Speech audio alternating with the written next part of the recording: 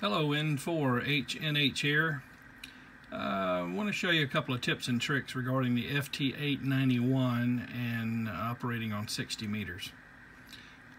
So if you own an FT-891 already, you know it comes with 60 meter frequencies already programmed in. 60 meters is channelized. So channel 1, and it is memory 501. You can't control that. That's the way it comes in the radio. So 501 is going to be channel 1 for sideband up through 505. And then at 506, they start over again for CW. Now you may notice on mine that my CW frequencies or channels are different than the ones for sideband. Okay, so all I did was, because it can be confusing, out of the box, any Yaesu rig for that matter, they use the center frequency as the channel. So really, even though we're using the upper sideband on this particular frequency, and we want to be at 5.330.5, the display by default, even on the sideband channels, is going to display the CW frequency, 5.332. And so, for example, 5.348, which is channel 2 CW, will show up as 5.348 here for sideband. So what I did was, I went into the memories. You select this, the VFO memory button right here, which is what you would use if you were going to save a memory. And you can't save over these, but what you can do is edit. And you can go down here where it says tag and use alphanumerics. So you can see right there that the frequency it wants to display by default is 5.348, the center frequency for channel 2.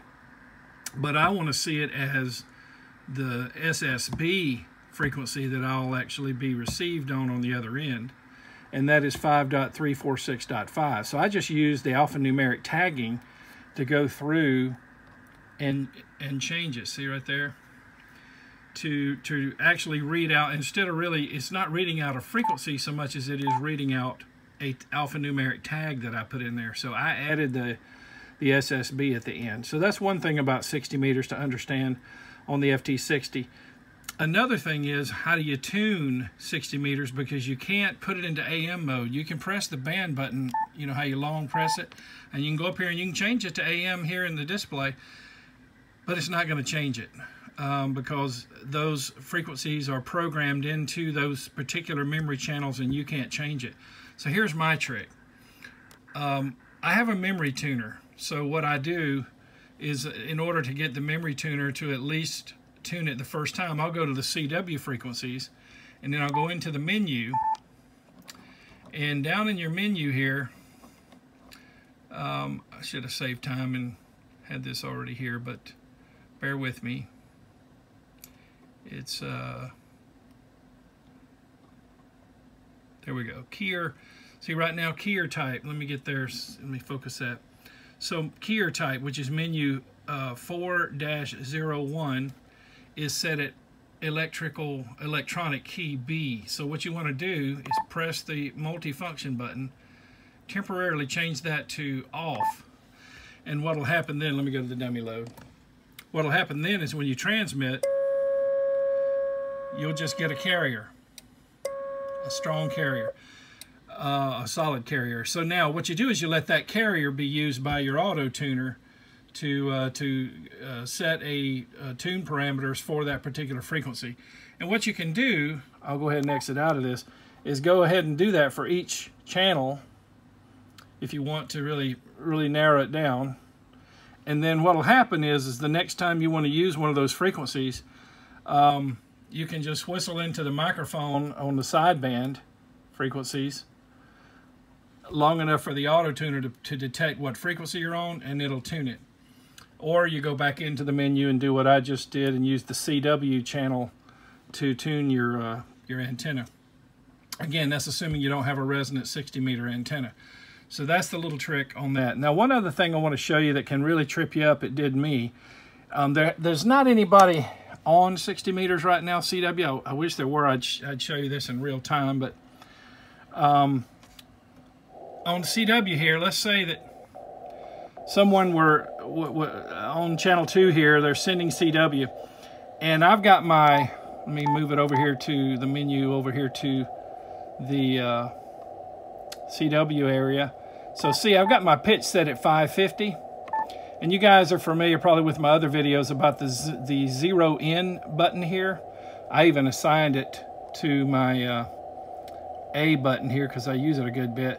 And you remember how to do that is you just put it on anything you want to assign to any of these buttons. Just find it in the menu, put the arrow on it, and then long press whichever button you want it to be assigned to, and you'll get a double beat. So the 0 in is assigned to A on my rig. But here's what I wanted to warn you about. If you're on 60 meters and you use the 0 in, it'll mess with you, because what'll happen is if the person that's sending CW on, say, channel 2 here is a little bit off frequency, the 0 in will move the frequency enough to get you the 550 hertz if that's what you had it set for, is your desired side tone. The problem is when it does that, it will know, the radio is going to consider it that you're out of band, you're out of bounds of the frequency you're allowed to transmit on, and it will look like you're transmitting. The red light will even come on, but you won't have, let me see if I can fake it. Yeah, look at there. See what it did? So I just pressed my zoom in button and it went hunting for a tone. And now it may think it's found one there, but watch what happens on the watt meter when I transmit. See, the red transmit light is blinking instead of going solid. The radio is preventing me from transmitting on that frequency because it's not valid. So now I'm going to go back to press my return to memory button there. Now watch what happens. Let me get on the dummy load. Okay, now watch the red LED.